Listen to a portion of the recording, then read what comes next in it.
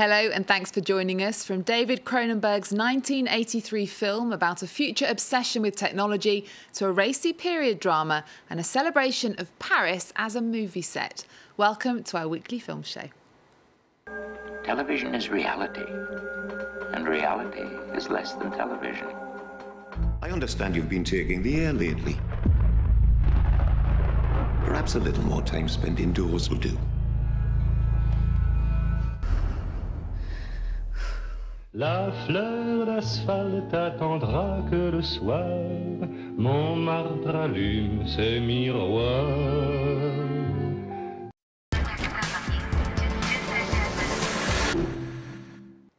And I'm joined in the studio by film critic Lisa Nesselson. Hello, Lisa. Hello, Eve. Or should I call you Madam President? That's an inside joke.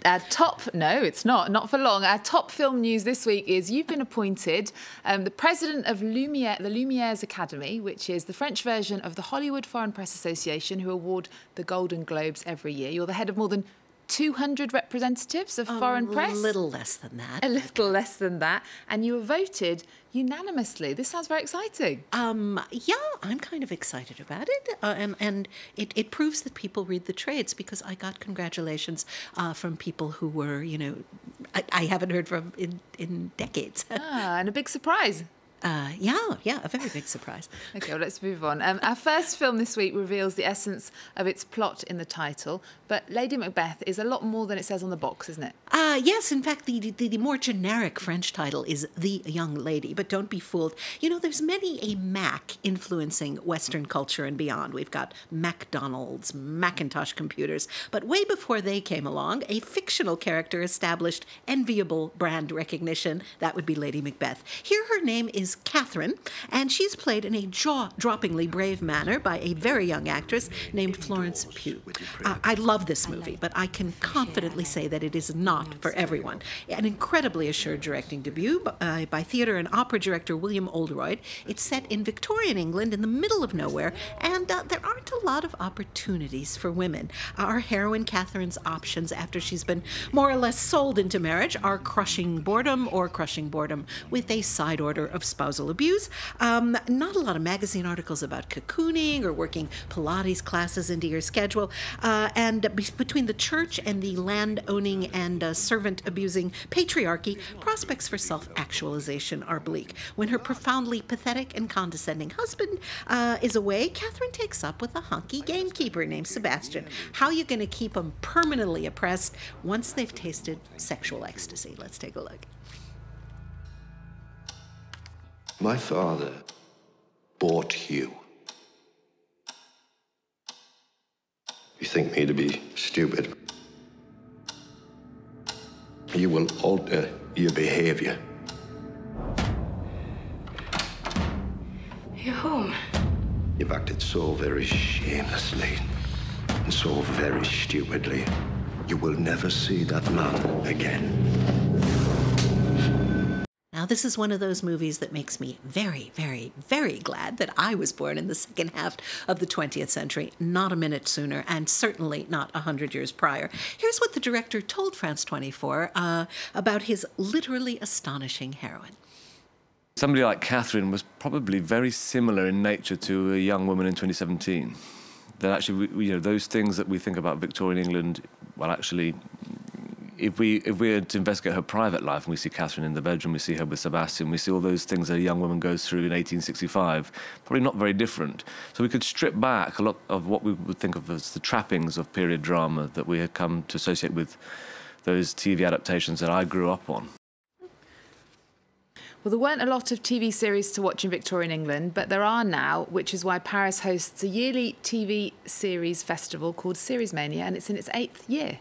It is. When they started Series Mania 8 years ago, I wasn't sure what the Forum des Images, which is a city-sponsored archive devoted to preserving moving pictures of the history of Paris, and also a screening space, I wasn't didn't know what they were up to, but it turns out they had a crystal ball because, of course, people all over the world are now hooked on episodic TV series, and Series Mania shows examples of the very best shows from all over the world. It is entirely free to the public, it's insanely well attended, and it is a spectacular experience to watch TV programs projected as you would a motion picture on a really big screen.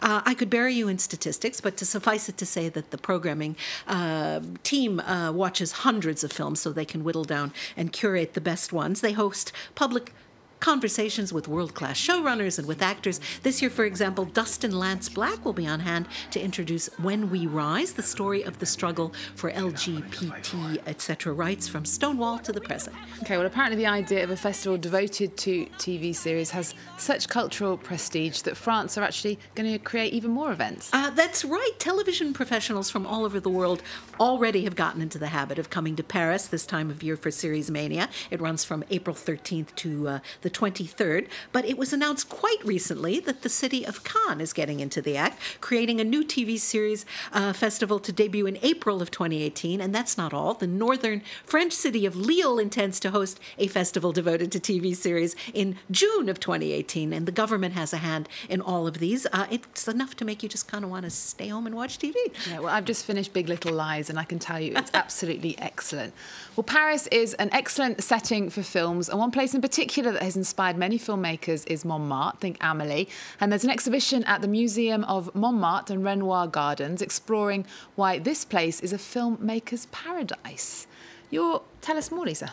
Well, I've lived in Paris for decades, but I'm embarrassed to say that I was unfamiliar with this incredibly charming little museum, which makes me feel like doing this. It's up the street from the vineyards that have been there for hundreds of years. Apparently, nearly 1,000 movies have been shot in and around Montmartre using studio facsimiles of the neighborhood's iconic streets and monuments. The Moulin Rouge, Pigalle, gangsters and prostitutes, artists and cabaret dancers, free-spirited youth, cobblestones, lampposts, you name it. Because Montmartre overlooks the city, filmmakers have always shot from the roofs and the terraces.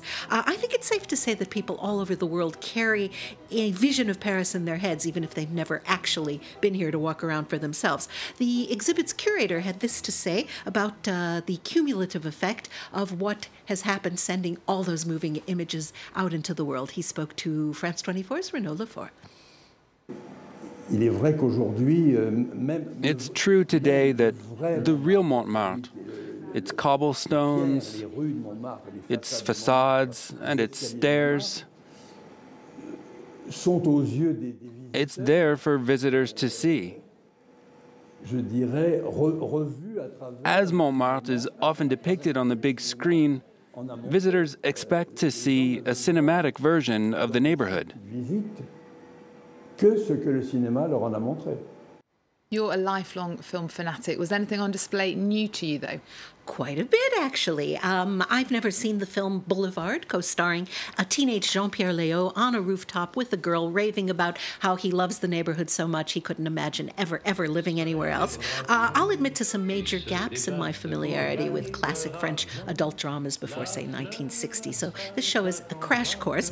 In this century, the French know Jean-Pierre Jeunet's 2001 film as Le Fabuleux Destin de Amélie Poulain. It rhymes. It was supposed to be called Amélie from Montmartre in English, but it ended up being just plain Amélie. Now, I am pretty sure that I wrote one of the very first, if not the very first, reviews in English of this film for the American trade paper Variety, and I remember getting into this absurd argument with my editor when I said that the film, that the cafe in the film is a real cafe that anyone can go into and that it looks like that, because he believed that it had to simply be staged or on a set because it was too much like a real cafe to be a real cafe.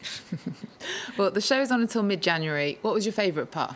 Well, I liked just about everything I saw, but I especially liked the photographs that are in the first room when you start out of early Paris movie theaters in the neighborhood, including Dufayel, billed then as the biggest department store in the world, which in 1896, among all the merchandise, showed films by the Lumière brothers cameramen just months after they had first been shown to the public in December of 1895 in the Gaumont Palace, which held 3,500 people people and was billed as the biggest cinema in the world, was another neighborhood fixture. The Gaumont Palace was torn down, alas, in the early 1970s. Back at the exhibit, there's a door upstairs on the premises because the museum is housed in a building where an awful lot of famous painters lived and worked. And on the door, it says, "Open the door." So I did. And inside is Suzanne Valadon's atelier, her workshop, which is every bit as much the cliche of an artist's studio as that cafe in Amélie is the cliche of a Too Good to Be True cafe. Okay, and that show is on until January at the Museum of Montmartre in Paris. Now, we're going to wrap up with the re-release of David Cronenberg's 1983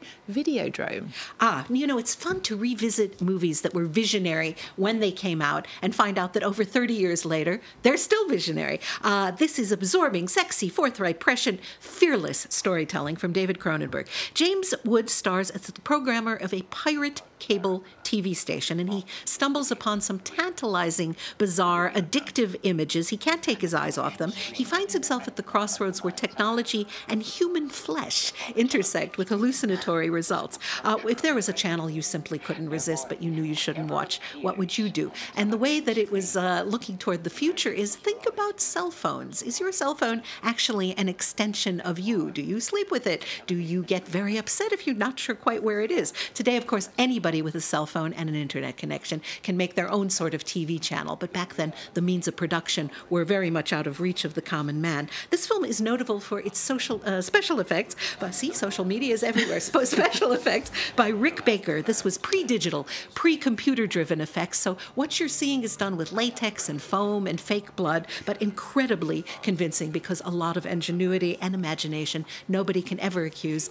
David Cronenberg of being short on imagination. Okay, well, thank you, Lisa. Thanks for your imagination. We're going to leave you with that. Remember our website. We're also on Twitter and Facebook and Instagram. There's more news coming up on France 24 after this. I think that massive doses of Videodrome signal will ultimately create a new outgrowth of the human brain, which will produce and control hallucination to the point that it will change human reality. After all, there is nothing real outside our perception of reality, is there?